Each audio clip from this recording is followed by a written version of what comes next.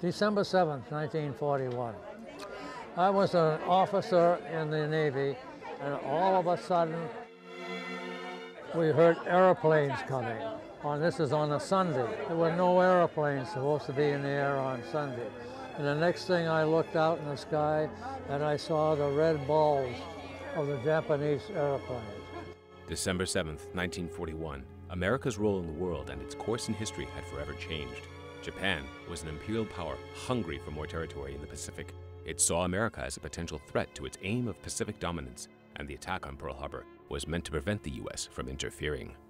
America knew what was happening globally, but demonstrated that it wanted no involvement in conflicts either in Europe or the Pacific. Isolationism was the prevailing mindset, and the nation's policies reflected it. Then all of a sudden they dropped bombs right on the Arizona. So I immediately knew that we were at war. The attack on Pearl Harbor shattered those policies, but also awoke America to action in ways no one could have predicted. So I got up, I got half dressed, and rushed down to the water's edge. And as the sailors on the ship jumped off the ship and came ashore, I went out and brought them ashore and then took them down to the Navy hospital.